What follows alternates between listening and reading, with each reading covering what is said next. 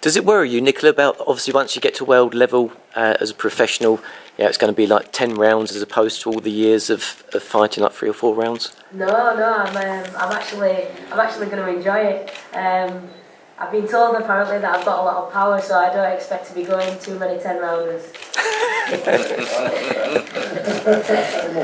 Daniel, lastly, you come across as quite an imposing guy. Obviously, your first venture into the professional ranks.